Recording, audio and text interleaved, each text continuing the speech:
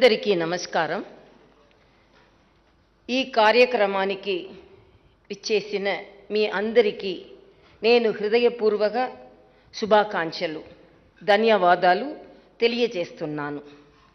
నేను గవర్నర్గా 5వ సంవత్సరంలోకి అడుగు పెడుతున్న సందర్భంగా మీరు అందించిన ప్రేమ అభిమానులకు ధన్యవాదాలు. తెలంగాణ గవర్నర్గా నా పదవి కాలంలో ఈరోజు ఒక ముఖ్యమైన మైలురాయి.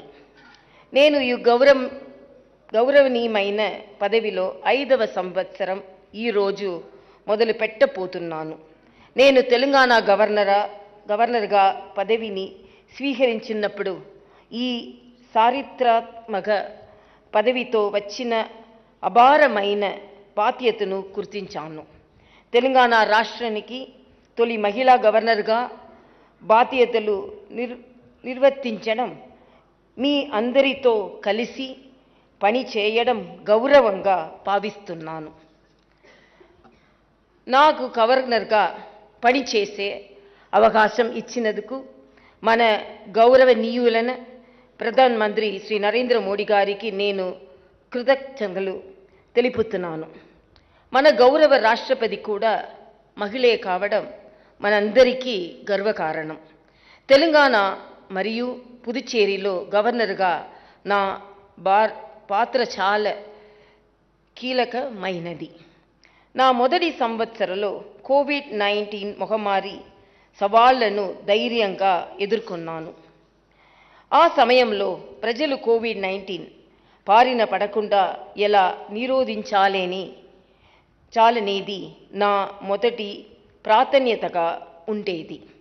ఆ మహమ్మారి నుండి ఎలా భయపడాలి అనేదే కాకుండా అదే సమయంలో తెలంగాణలోని ప్రతి ఒక్క విద్యార్థికి నాణ్యమైన విద్య అందుబాటులో ఉండాలో చేయడం కూడా మరొక ప్రాధాన్యతగా ఉండేది. మహిళా గవర్నర్గా మహిళా సాధికారత, మహిళలందరి ఆరోగ్య సేవలు అందుబాటులోకి తేవడం, నాణ్యమైన విద్యను అందించడం నా ప్రాధాన్యతలే కాగా నా నిబంధనకు ఎదురయ్యే పెద్ద సవాళ్ళు కూడా. స్త్రీ అభివృద్ధి చెందినప్పుడు ప్రపంచం అభివృద్ధి చెందుతుంది, గౌరవ ప్రధానమంత్రి శ్రీ నరేంద్ర మోడీజీ అన్నారు. మేము 6 గిరిజన గ్రామాలను దత్తతగా తీసుకున్నాను. గిరిజన మహిళలు ఆరోగ్యంపై నేను ముఖ్యమైన దృష్టి పెట్టాను. వారి రక్తహీనత కారణంగా చాలా రోగాల బారిన పట్టడం గమనించాను. దీన్ని పరిష్కరించడానికి NIN ESI medical college, red cross సంస్థల నిపుణులతో కలిసి ఒక ప్రణాళిక తయారు చేశాము. వారి ఆరోగ్యాన్ని మెరుగుపరిచే విధంగా మగువ లడ్డును కూడా ఉత్పత్తి చేసి పంపిణీ చేశాము. అధిక కుట్లను ఇచ్చే రాజశ్రీ కొళ్లను పంచి పెట్టాము. పేరడి తోటల పెంపకంలో శిక్షణ ఇచ్చి పళ్ళ మొక్కలను కూడా ఇవ్వడం జరిగింది. ఈ గిరిజన గ్రామంలో పోషకాహార మరియు ఆర్థిక స్థితిని మెరుగుపరిచాము. గిరిజనుల్లో వ్యాక్సిన్ సంకోచాన్ని పరిష్కరించడానికి నేను స్వయంగా వారి గ్రామానికి వెళ్ళి వారి మధ్య వ్యాక్సిన్ తీసుకోవడం జరిగింది. Digital లైబ్రరీతో digital divide అధిగరించాము. Donated device ద్వారా ఖర్చు భరించలేని పేద గ్రామీణ విద్యార్థులు ల్యాప్టాప్లు అందజేయడం జరిగింది. పూర్వ విద్యార్థులను ఛాన్సలర్ కనెక్ట్ అలమ్ని దాని ద్వారాగా కథ మరియు ప్రస్తుత విద్యార్థులను ఏకం చేసి వారి అనుభవాలను సుసంపన్నం చేయడానికి తద్వారా విద్యాలకు మరిన్ని వనరులు సమకూర్చడానికి ప్రయత్నం చేయడం జరిగింది. మహమ్మారి సమయంలో మేము రాజ్భవన్లో తాత్కాలిక ఐసోలేషన్ సెంటర్ ఏర్పడిచి అవసరమైన సహాయాన్ని అందించాము.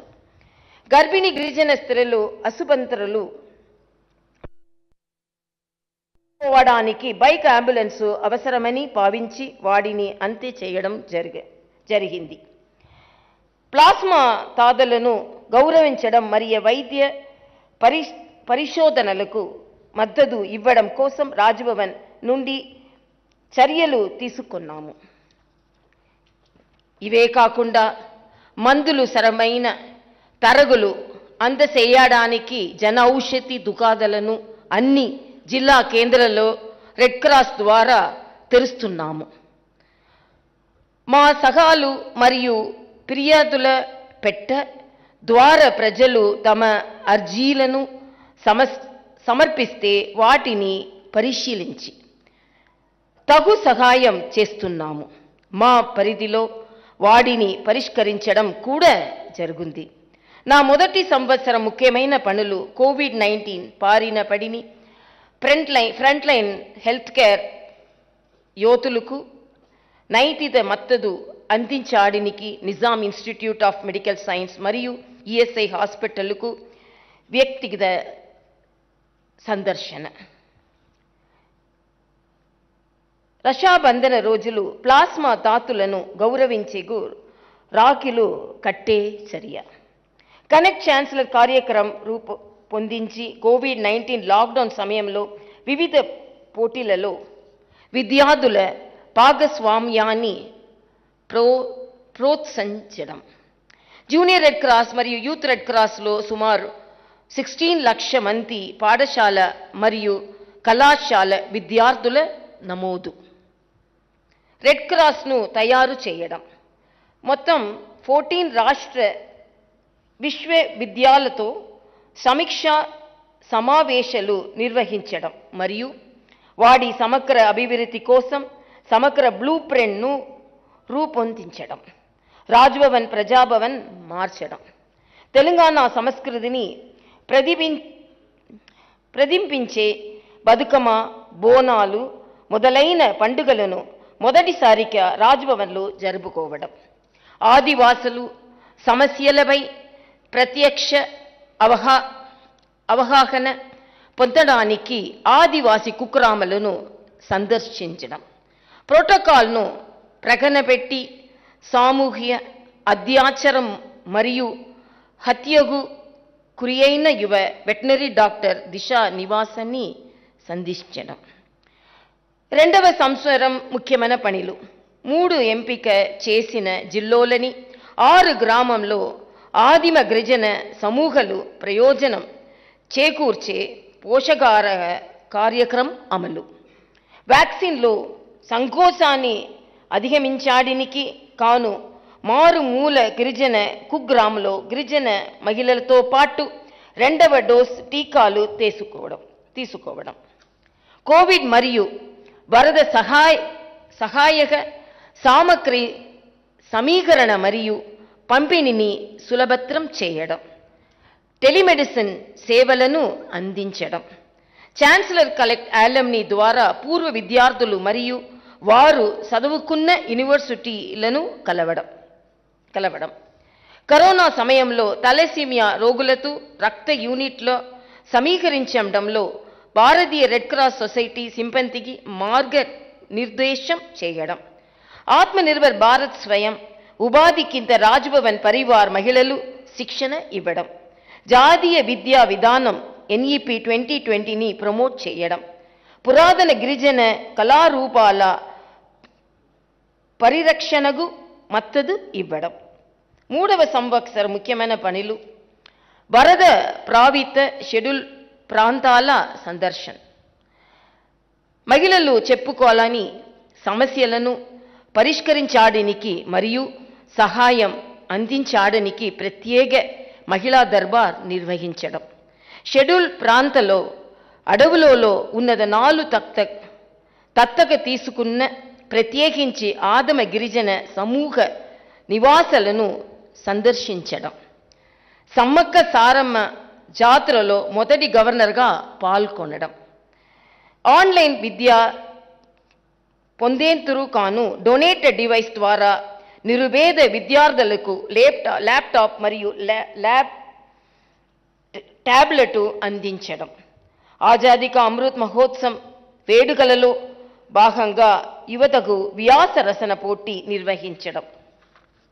గిరిజన సంఘాలకు లీగల్ శిక్షణ అందించడం. గిరిజన యువలకు రుద్రగమ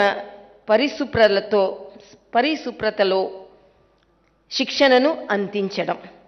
ఫిర్యాదులను నమలు చేయడంలో ప్రజల సవ్యలపం కోసం రాజ్భవన్ గేట్ 100 సూచన మరియు ఫిర్యాదుల పెట్టెను ఏర్పాటు చేయడం. రాజ్భవన్ డిస్పెన్సరీ ఆధునీకరణ. రాజ్భవన్ సిబ్బంది మరియు వారి కుటుంబ పాల సమగ్ర మాస్టర్ హెల్త్ ప్రొఫైల్ తయారీ. 4 సంవత్సరం ముఖ్యమైన పనులు. ఏక్ భారత్ శ్రేష్ఠ భారత్ సమన్వయం మరియు అమలు పరచడం ద్వారా దేశవ్యాప్తంగా రాష్ట్ర ఆవిర్భావ దినోత్సవ వేడుకలు నిర్వహించడం. ఓస్మానియా జనరల్ హాస్పిటల్ మరియు నిజాం ఇన్స్టిట్యూట్ మెడికల్ సైన్స్ సందర్శించడం. వరద ప్రభావిత ప్రాంతాలు, జిల్లాలు మరియు ఆరోగ్య సంరక్షణ సంస్థలను సందర్శించడం. ప్రధానమంత్రి టీబీ ముక్త అభియాన్ కింద టీబీ రోగులను దత్తత తీసుకొని పోషకాహార కిట్లు అందజేయడం. తొలిసారిగా రాజ్భవన్లో హైదరాబాద్ విమోచన దినోత్సవ వేడుకలు జరపడం. పిల్లల పోషకాహార లోపాన్ని నివారించేందుకు నేషనల్ ఇన్స్టిట్యూట్ ఆఫ్ న్యూట్రిషన్ చేస్తవత్తలతో కలిసి ప్రణాళికలు రూపొందించడం. రాష్ట్ర విశ్వవిద్యాలయ విద్యార్థుల కోసం G20 పోటీ నిర్వహించడం.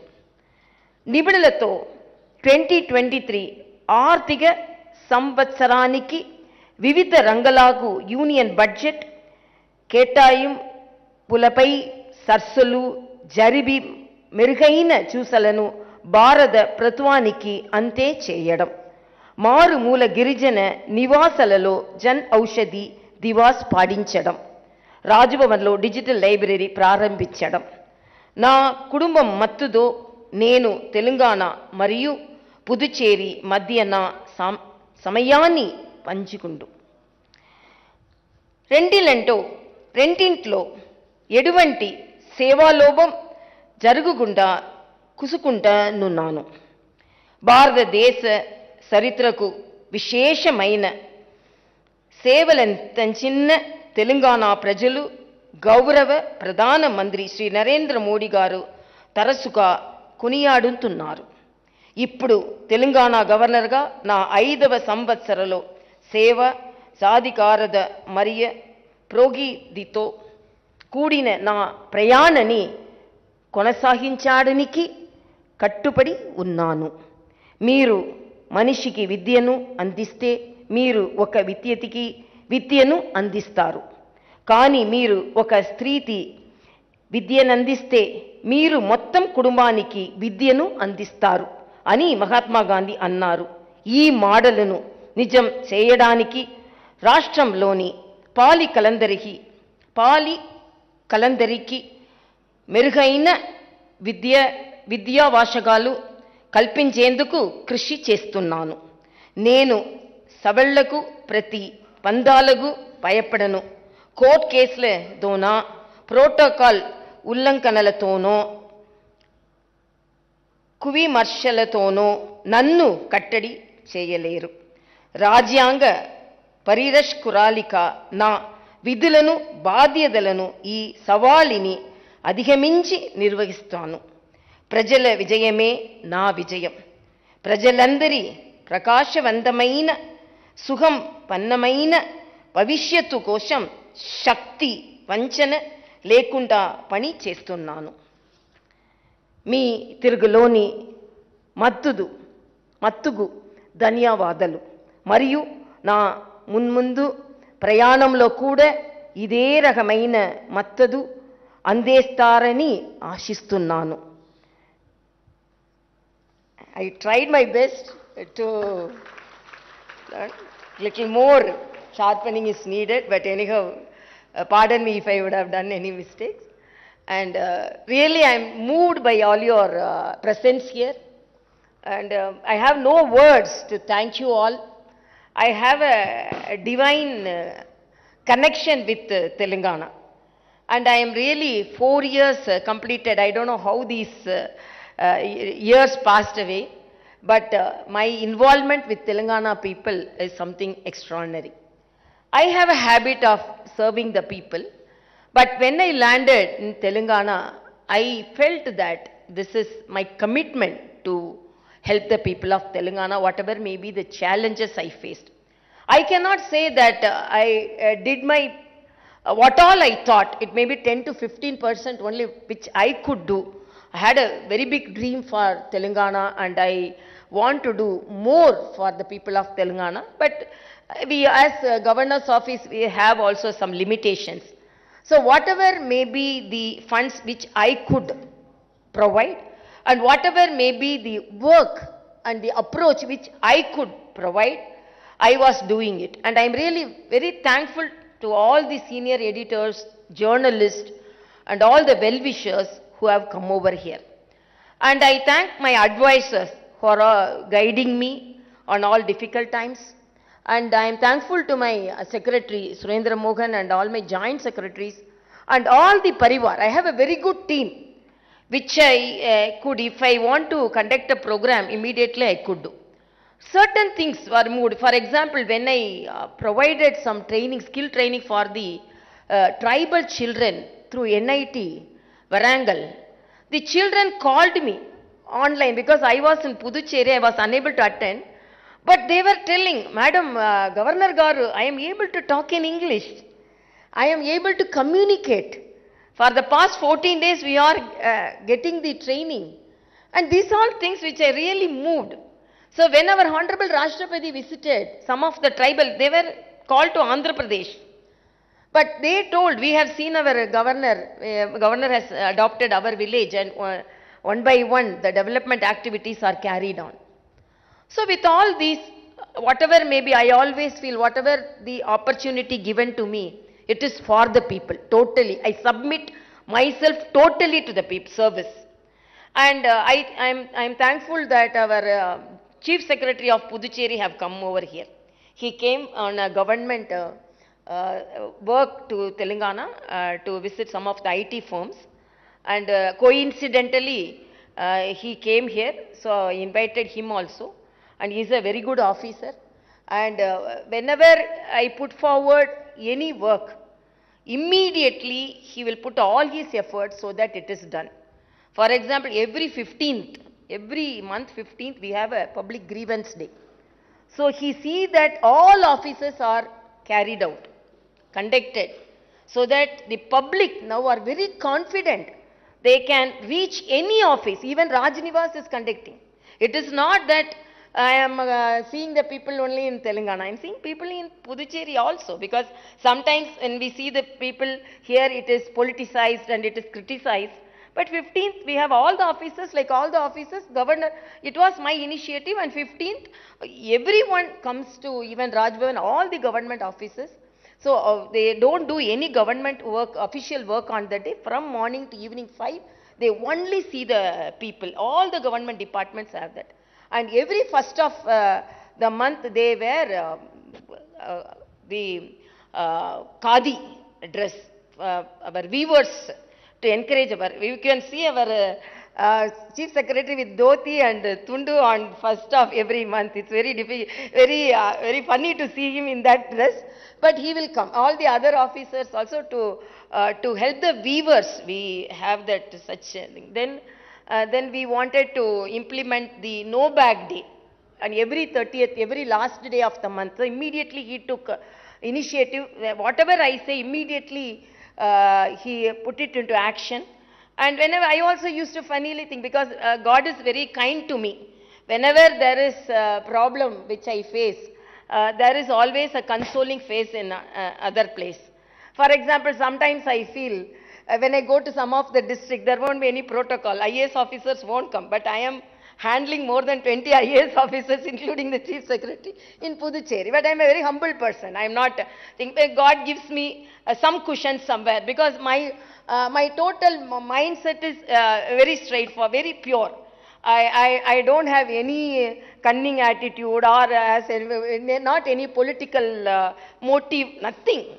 When one opportunity is given to me, I think that my time is spent for the welfare of the people.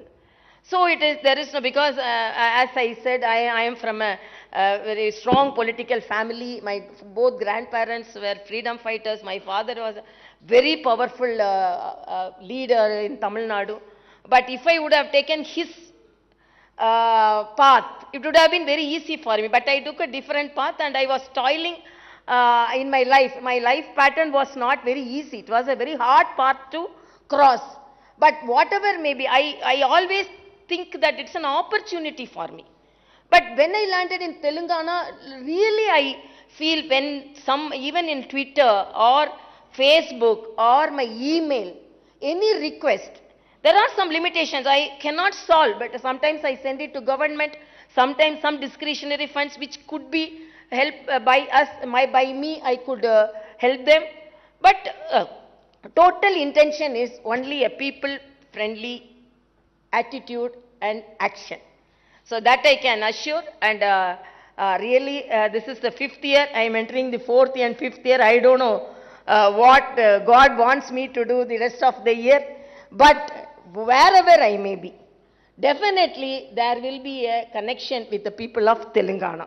Because as I said, there is a divine connection. How a divine connection? Telangana birthday and governor's birthday are same day. When I was a child, my mother used to tell me, go and give some chocolates. I used to tell, no, I don't want to celebrate my birthday because I have not achieved great things. My mother used to tell, no, there will be one day, the whole country will be, or the whole state will be, great number of people, large number of people will be celebrating your birthday. But her words became true when I entered Telangana. Coincidentally, Telangana Day is celebrated. That is the birthday of, that's a divine coincidence, I feel. Because till I landed here, I didn't know that. So there is a divine coincidence. So my submission totally to the people. I always tell a story. To a priest, a lady went and gave the puja materials. The puja basket had coconut, plantains, and vettalai, we say, what we tell, betel leaves, and camphor. So immediately when 4 or 5 people are in one place, there will be politics, no? So coconut said, no, I am the richest and I am the most powerful person here. So I am the leader of this and I am more powerful in this group. Then plantain, then he told, no, a group is with me, I will be in the taller position, then like that. Plantain said, no, not only you are with the group, I am also having a very big group with me, and I also have a very big team, so I am not all inferior to you, and I am the most powerful person. And this leaves, betel leaves, they eat it. It was also telling, no, even if the king comes to my garden, he cannot come with chappal, I am the purest and purest of leaves. So I am the most powerful person. This camphor, it's only 1 rupee camphor. It was keeping quiet. And when the lady gave the puja vessel to the priest took the coconut, broke into half submitted to the god, half into the basket. 5 plantains were there. 3 plantains kept in the shrine, and then 2 kept in the basket. Then the leaves, betel leaves, 3 kept in the God's feet and 2 kept in the basket. So God took only half of it. This camphor, it's quite. The priest ignited the camphor. The camphor totally submitted itself to the God, and God also took totally the camphor. So my type of work is like that. I submit totally to the God, and I submit myself to the service, and I leave everything to God. Whether my work is identified, respected, nothing I will be bothered. I will be the happiest person every second. I will create myself happiness within myself, and I will create opportunities myself to help the people. And it's before 4 years, I didn't think I will come in contact with great people like you. I will come into a most affectionate state, people, brothers and sisters like Telangana. So I'm even if my chief secretary even if I go to Puducherry, I make a point that even though my administration wise I'm quite busy there, but I make a point in a week, significant number of days I will be in Telangana. So I want to do justice to the people of Telangana. So nobody can say because I am holding another charge I am not here. All the programs I attend, all the appointments I attend. So, but it is in between, with my efforts, we had a direct flight to Puducherry and Telangana, Hyderabad, but for the past 6 months it was suspended due to some maintenance reason. But in spite of that, I have to come to every time Chennai and then only I have to travel. But in spite of that, I have not stopped my travel. I contribute my time to Telangana and Puducherry.